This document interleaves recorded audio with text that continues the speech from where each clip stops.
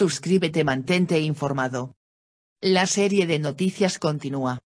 Can Yaman Noticias parte 6. ¿De qué trata el turco? No te lo pierdas en nuestras noticias. Can Yaman, quien fue criticado por sus palabras en Turquía, emprendió nuevamente sus viajes al extranjero.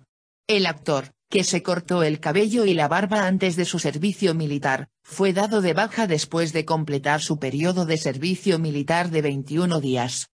Sorprendiendo a todos con su nueva imagen, la actriz se fue a Italia porque la invitaron a un programa de televisión. La actriz, que fue recibida por sus fans en el aeropuerto, fue invitada del programa de Barbara D'Urso.